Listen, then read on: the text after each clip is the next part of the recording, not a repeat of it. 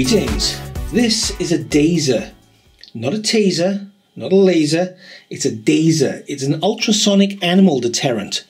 You'd use this, for example, if you were a postal worker and about to get bitten, or if you're some sort of enforcement officer and someone's just set the dog on you.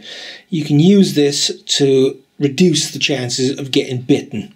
You attach it to a belt clip and you press the button and a high intensity beam of ultrasound comes out the end. I can't hear that at all. This is the original Mark I DAZER, which is quite old as the Mark II was introduced in April 2005.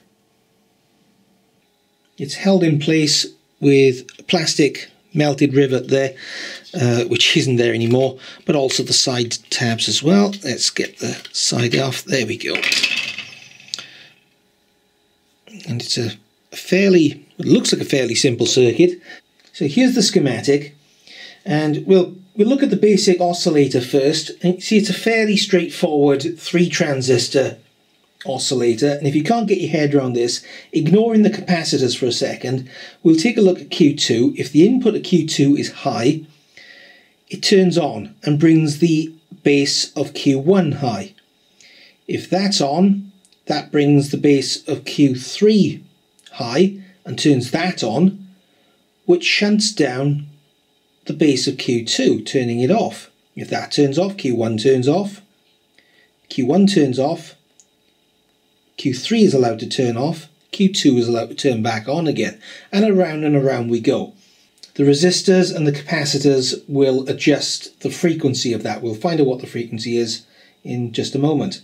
So this runs as an oscillator with Q1 effectively, apart from the R5 and R6, it's effectively shorting its supply on and off.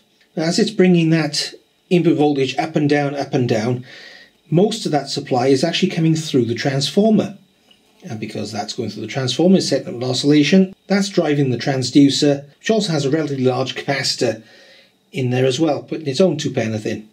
And interestingly, you can see it also gets a supply via a 33 ohm resistor, a diode, an LED and a Zener. And the odd thing about the way that works is you can see now if I run that, if something interferes with the operation of the transducer, the LED goes out. The only time the LED will come on is if the thing is functioning properly. So it's an interesting, well, ingenious really way of doing it. Let's do a little more testing with it. I've got the scope hooked up on the back of this transducer, which is a Schematic TR89B transducer. One of the applications is for animal deterrent, which is what it's been used for here. Interestingly, the datasheet says it can handle 45 volts peak to peak. Here you can see that it's actually more like 80 volts peak to peak. This is 20 volts per division, and you can see the frequency is just around the 24 kilohertz mark.